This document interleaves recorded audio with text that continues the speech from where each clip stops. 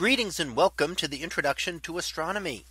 One of the things that I like to do in each of my introductory astronomy classes is to begin the class with the astronomy picture of the day from the NASA website, that is apod.nasa.gov/apod. And today's picture for December 17th of 2021. Well, it is titled Geminid of the North. So what do we see here? Well, yesterday we saw a large number of meteors in the Geminid shower in the southern hemisphere. Here we see one in the northern hemisphere, and it's a very bright one standing just above the horizon there. And of course, we can see a lot of other things in the sky as well. In addition to the meteor, we see our Milky Way galaxy arcing up above the meteor and going down from the lower left and then arcing up to the top in the middle and then down towards the lower right.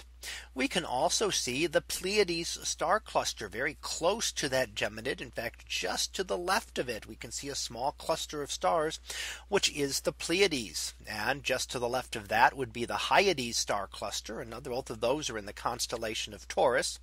And if we keep working our way to the left, we see Orion and the bright constellation of Orion with the three stars in its belt, and the bright star Betelgeuse in the red at the upper left hand side, and down below the bright star Rigel, the two brighter stars. Now, the brightest object that we see here is to the left of that, and that is Sirius, the brightest of the stars in the sky, of course, other than our own sun.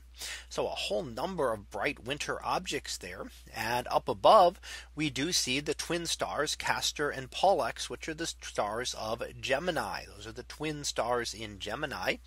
And this is called a Geminid meteor because they appear to radiate from that constellation. Now, it's harder to see with just one meteor, but if you imagine tracing it back, you can see it heading back towards those two bright stars at the top of the image. And if we had a number of Geminids, we would see that they were all pointing in that same direction.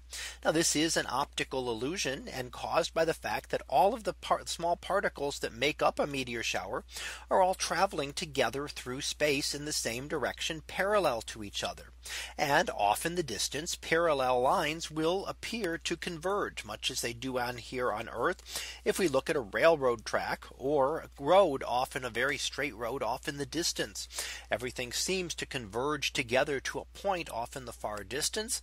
And that's the same thing that is happening here. We see the meteors will tend to converge to what we call the radiant point of the shower, which is how they get their name. And meteor showers are named after the constellation from which they appear to radiate. This one happens to come from the constellation of Gemini, making it the Geminid meteor shower. So that was our picture of the day for December 17th of 2021. It was titled Geminid of the North. We'll be back again tomorrow for the next picture. So until then, have a great day, everyone, and I will see you in class.